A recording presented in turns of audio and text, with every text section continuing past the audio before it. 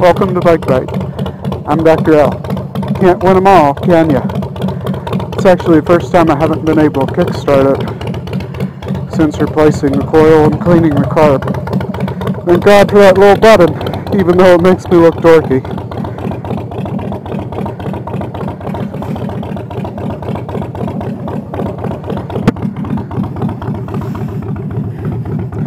Alright, today we're going to talk about wisdom teeth removal and paresthesia.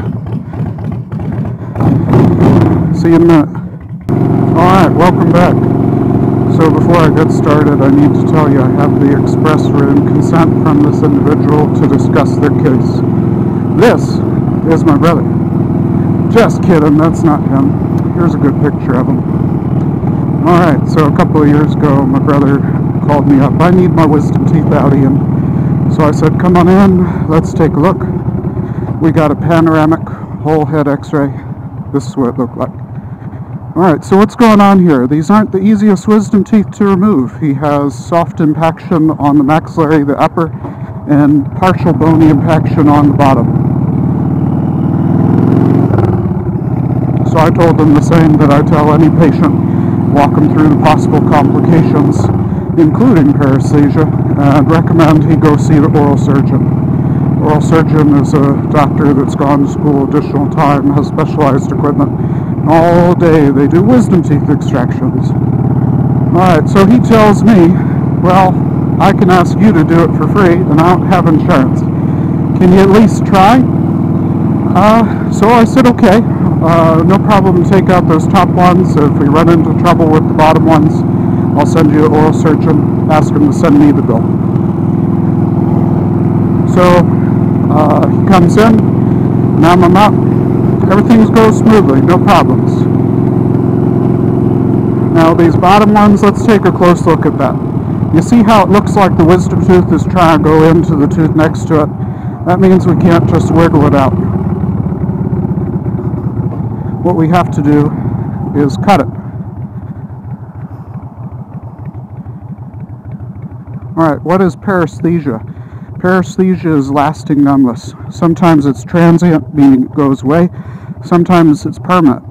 So my brother didn't call me. I called him in the evening to ask him how he was doing. And he said, well, Ian, everything isn't numb anymore, but my lower left, it's still numb. So I told, this late at night, I told him, let me call you in the morning and see how it is. So I call him in the morning. Sure enough, he's got transient paresthesia.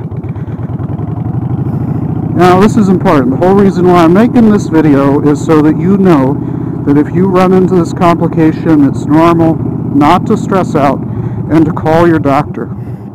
Now the reason why it's important to call your doctor is because then we can get you on a course of steroid. So I called the local oral surgeon and said, what's the current in vogue treatment? What's the current medication you're prescribing patients, dosage, etc., etc., so that I can give my brother the best possible current thinking. We get him on the steroid, and within 2 weeks he's better. This is one of those things that if you worry too much about it, stress can be a component. So you gotta relax. Don't think about it. Don't worry. Doctor's orders to relax. Alright, that's all I gotta say about that. Everybody have a good day. Alright, you see this sign? Old Spanish Trail? That's our exit. If you're coming from Slidell towards New Orleans, you're going to turn right. If you're coming from New Orleans, you're going to take the exit on the opposite side and turn left, going that way. Alright, here's the building. If you would like to see us in a professional manner, here you are.